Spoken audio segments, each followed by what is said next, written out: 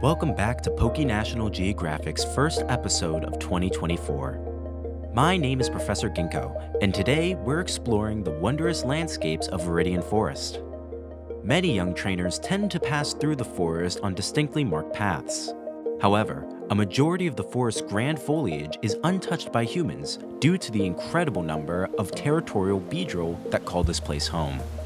Beedrill is a large bug and poison type Pokemon with two sets of wings, a large antenna for sensing their environment, and two massive compound eyes that give nearly 360-degree vision. This incredible sight aids Beedrill when navigating at high speeds because it allows them to easily search for food while avoiding predators like Pidgeot or Scyther. To defend themselves and their colonies from these threats, Beedrill are heavily armed with physical and chemical weaponry.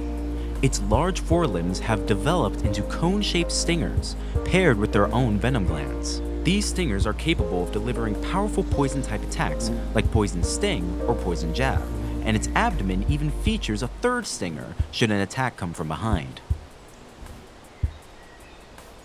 These venomous weapons, however, have an alternate use.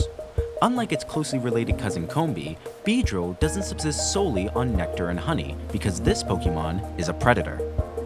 Beedrill preys on smaller bug-type Pokemon such as Caterpie or Venonat and uses its venom to incapacitate its prey. Afterwards, they bring their prized kill back to the colony for consumption and storage.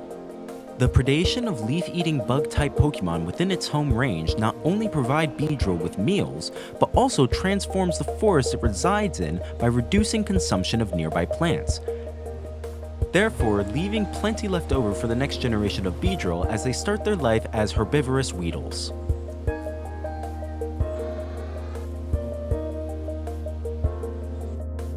Hey everyone, it's Elias from Elias Entertainment, and I just quickly wanted to give a huge shout out to Geek Ecology. If you don't know who they are, it's kind of in the name. Geek Ecology is an ecologist who focuses on geek-related creatures. They reached out to write the script for this episode, and of course I said yes. If you want more content related to the science and ecological life of Pokemon or other fantasy-type creatures from different video games and media, go check them out.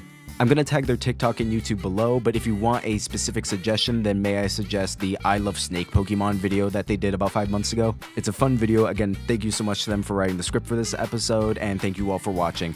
Oh boy!